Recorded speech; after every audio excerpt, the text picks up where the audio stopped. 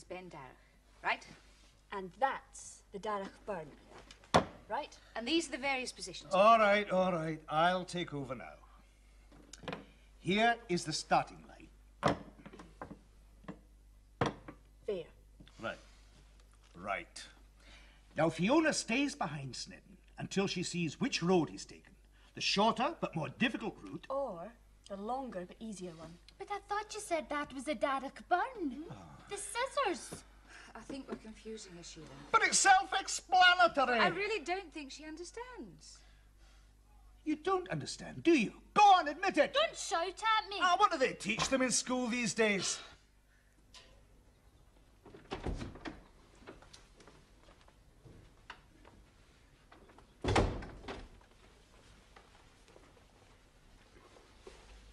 Fascinating, Mrs. Mack, most fascinating. What is, Minister? This catalogue, it has a synopsis of all the plays available. Oh, well, I've already made my choice. I'm aware of that. How's the Dramatic Society coming along, anyway? Far too many other things on my mind, as you very well know. Ah, yes, but you mustn't sacrifice all your other interests for the sake of detection. All the great detectives had their recreations. Sherlock Holmes had his violin, Miss Marple had her knitting. Look, it isn't my detection activities which have prevented me from pursuing my dramatic work. No, it's another task. One, I need hardly add, for the good of the community. You need hardly add what? Look, I'm not in a position to divulge any information. But surely... Look, I've given my word. You wouldn't want me to break that now, would you? Not at all.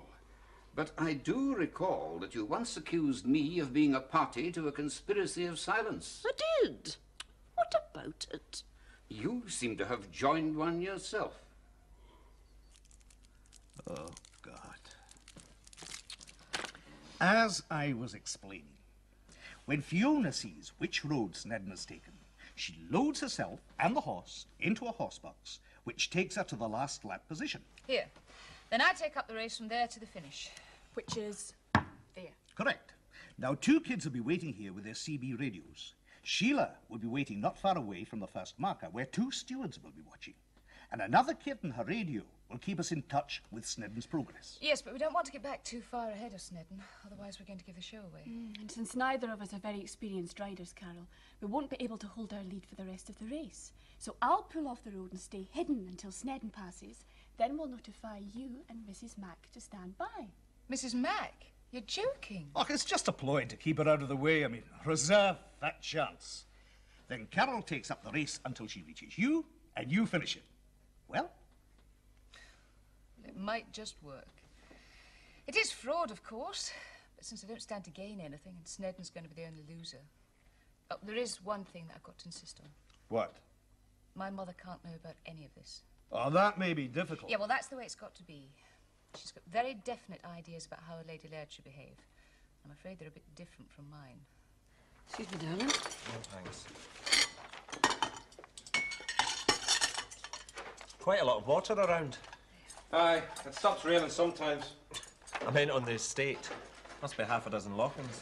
Worthwhile stocking any of them, do you think? One of them was, but we lost all the fish. Disease? Something like that. Still, if you want to try again. No. I'll leave it to your judgment. I haven't come here to tell you how to do your job.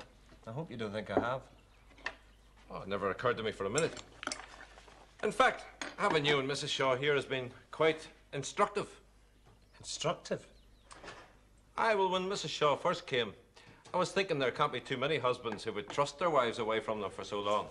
Or too many wives who would trust their husbands. Oh, that too, Mrs. Russell, that too. I think you exaggerate the dangers of separation. Well, maybe. I'm sort of ignorant in matters like that. Well, being apart is a common enough thing in a lot of jobs. But it can still lead to divorce, especially among... Among entertainers, Mr. Snedden. Well, it's just what I've read in the papers. Well, I won't deny that the music business is a bit dodgy as far as marriage is concerned. Not to Sally and me. Well, that's nice to hear. It's heartwarming to meet a young couple who trust each other so much. Well, let's just see if Fixmas is getting on. Archie, I've been hearing rather a lot of talk about the body that was found on the moors. There appears to be some suggestion that it was Mr. McBain, who used to live up beyond Ardvane. I heard that myself. Did you know him? Oh, And these stories are a load of rubbish. You seem very sure. Well, sure, I'm sure. Everybody knows Roddy McBain was drowned in the loch. Sergeant Murray doesn't seem to know it. Well, you know what policemen are like. Always out to make a name for themselves so they can get promoted. Oh, I wouldn't say that. Ah, well, I would. Remember that time your brooch got nicked and I was the prime suspect? Yes, quite. Well, I'm sure that isn't Sergeant Murray's motivation. He's always seemed happy enough in Ochtown. Besides, he's rather close to retirement age to be worrying about promotion. I suppose that's true enough. But it's a different matter for big ears. Big ears? Ah, that young Constable McPhee. He'll have put Murray up to this. Oh, he's real ambitious, that one. Considers himself far too good for a one-eyed place like this. You don't believe that McBain was murdered, then? Mrs. Cunningham, there was only one McBain likely to get murdered. And Roddy McBain got himself drowned before he could do her in. Her being... Linda, his wife.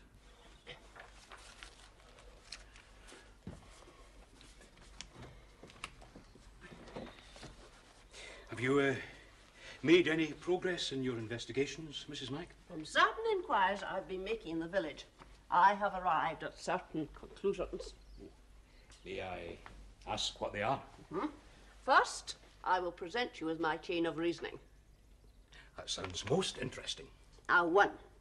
Everybody in Glendarroch seemed very fond of Linda McBain. Oh, that's true. That's very true. 2, especially the men. Well, I suppose you could say that some of the women were a wee bit jealous of her. She was a very pretty young lady. You sound as though you're a bit smitten with her yourself. Oh no, Mrs. Mack. She was a married woman. I would never allow myself to become fond of a married woman. Very laudable, but you would say that, wouldn't you, under interrogation? Mrs. Mack, you can't be suggesting... I'm suggesting nothing.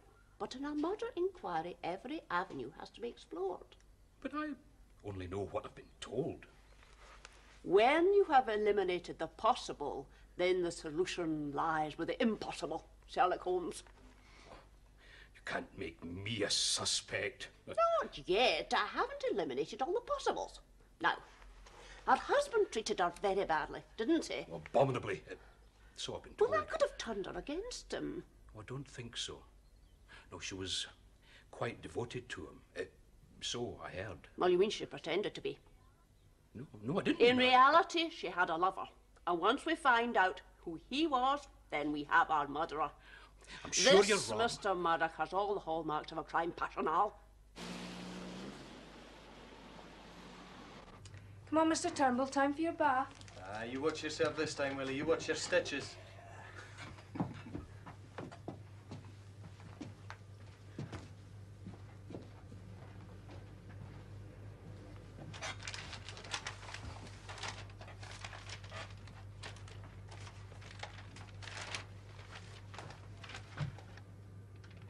Hello? Jimmy? What are you doing here? It's no visiting time yet. Nice wee nuss, that. Fell for a wee bit of Highland charm. Oh, aye. You a married man, too? Mind if I sit down? Sure.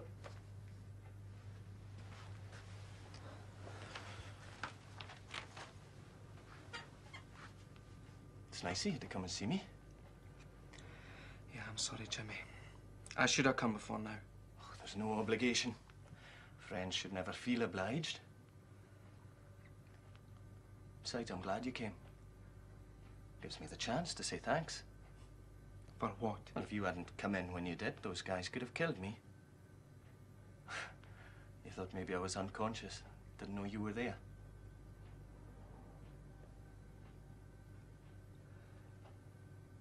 You didn't tell the police then? That I saw them?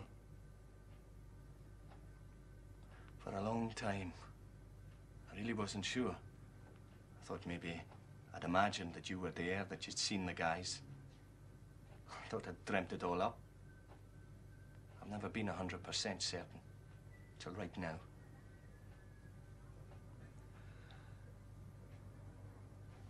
Jimmy, I'm sorry. Oh, don't be. Look, I don't blame you for not having a go at them. That's common sense. I mean, I was the stupid one. It's just that afterwards, you told the police, you told everyone, you never saw a thing, couldn't identify them. I never figured you for a coward, Eddie.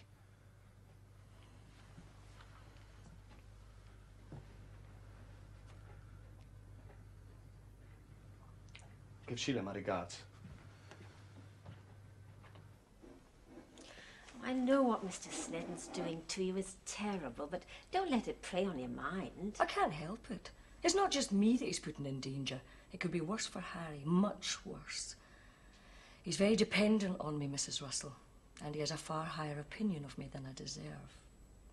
Must be nice to have someone put you on a pedestal. It's a long way to fall if you come off it. Maybe the best thing would be if you both left. We can't, until this damn race is over. Although I do feel like running away. Oh, don't do that. I won't. I wouldn't risk Harry's life by doing that. His life? Mm-hmm.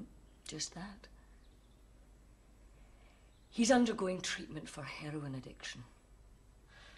Oh, I'm sorry, I didn't know. And that's why I can't leave him. He needs my support to stay away from drugs, because if he doesn't, he will die. It's as simple as that. I feel like slipping rat poison into Snedden's tea. Oh, I'll handle that myself. I'll tell Harry about me and Jimmy Blair.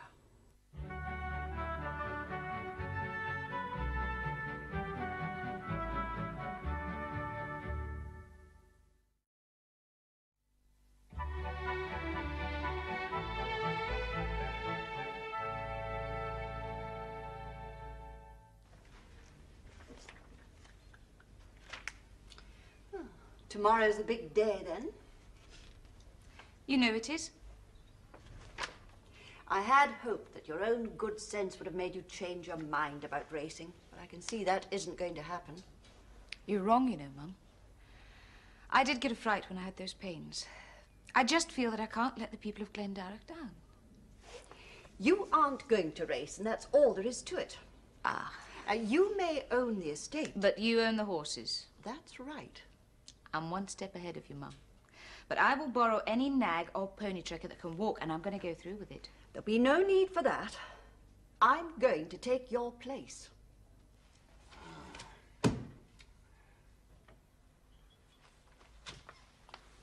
Oh, so you've nearly finished it. Well, it's so lacking in substance it might almost be read at a glance. Are you sure you want to do this play, Mrs. Mack? I am adamant, and as for it lacking in substance, I happen to think it's a masterpiece. A trifle out of date, perhaps? Look, it contains eternal verities, Minister, and truth is never out of date. Then I must have failed to notice them. They're subtly embedded in the text. You should have noticed them. Perhaps. The younger parts will be hard to cast from those who have expressed an interest in joining the society. The young girl, fresh from convent school, for instance. I think I've managed to persuade Carol Mackay to take that part. Carol, but I would have thought she's rather too down to earth for the part. Well, since I'll be playing the girl's aunt, she'll have my support, won't she? You'll be playing her aunt? Lady Hermione, yes. But she's only... Yes, Minister. Well, I mean, I rather question the wisdom of it. Her age. She's only 32. Minister, it's well seeing that you're unfamiliar with theatrical conventions. Shakespeare wrote Juliet for Romeo and Juliet when she was only 14 years old, and some of the most highly praised performances were played by actresses who were distinctly mature. As you say. Well, I hope you're not considering me for either of the parts of the two young men. No, you need have no fears on that score. Good. Though I may feel compelled to cast Mr. Murdoch in one of them. No, no, no. You will be perfect in the part of the old grandfather. He's over 80. No, don't worry about that. Makeup will take care of it. True. Its judicious application might just make me look old enough. Archie! Here. Oh, yeah. How did you get on? It's all settled. Oh, thank patience for that. When you said you were going to let your mother have her own way, I thought, well, that's that. You shouldn't have played jokes like that on folk. I wasn't joking, Archie. I meant it. But you didn't do it. Well, as a matter of fact, I did, yes. What does that mean? Well, it means that my mother is going to substitute for me in the race. Oh, no. I'm going to have to tell everybody the plan's off. No, Archie, don't bother. Mum will be arriving to start the race at 11:30. 11:30? How about here? That's a quarter of an hour after the race has started. Got it in one.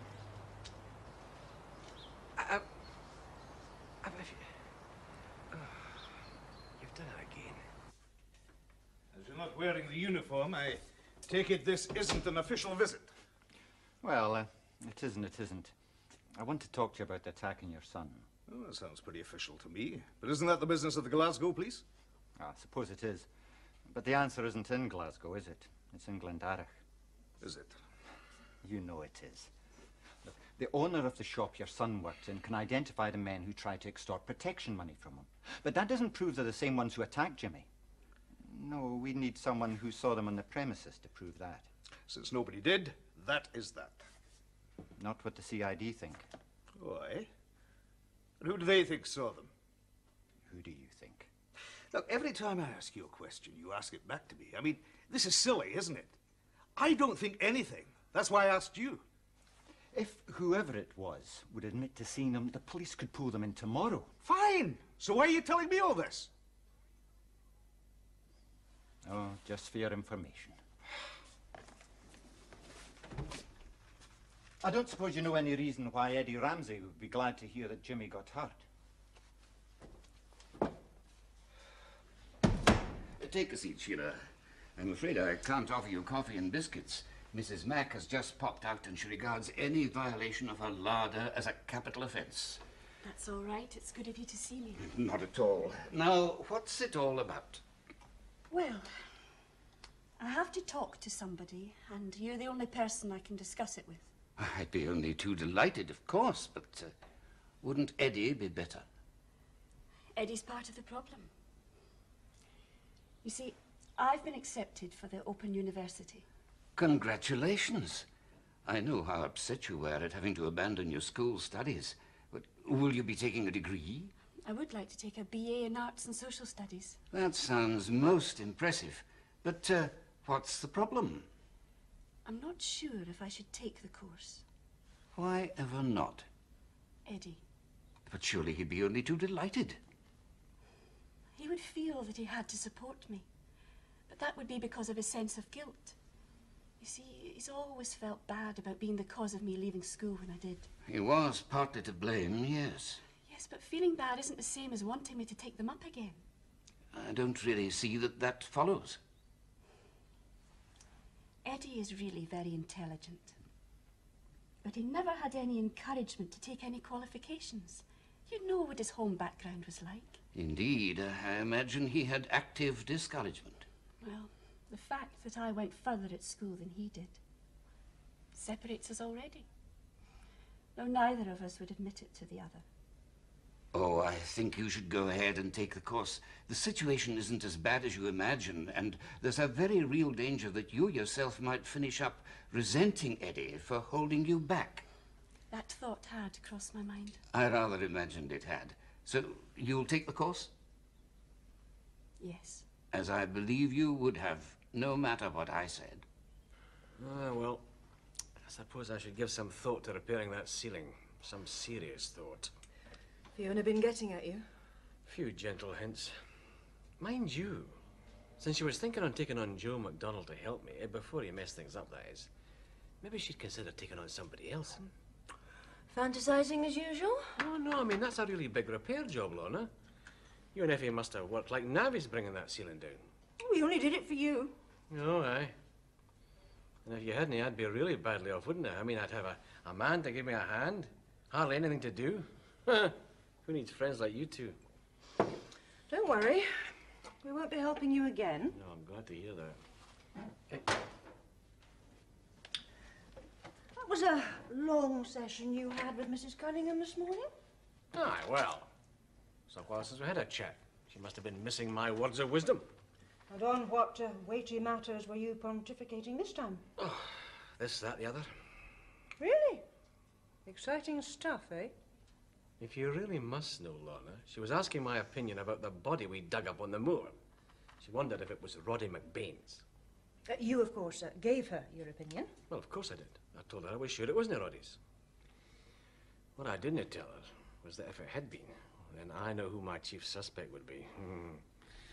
And she would be really upset if she knew who that was. Hi. Hi.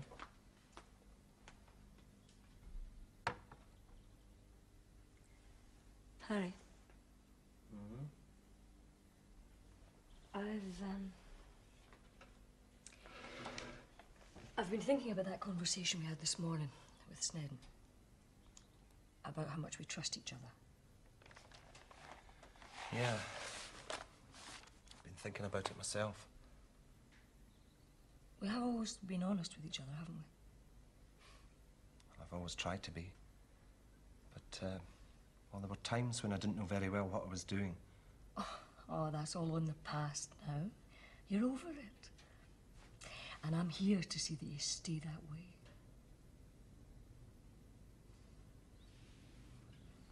But there's something I think you should know. About me and Jimmy. Before you say anything, Sal, there's something I have to tell you. And it's something I don't think you'll want to hear. When you were here, and I was in America, I got involved with someone else. It wasn't supposed to happen, but it did.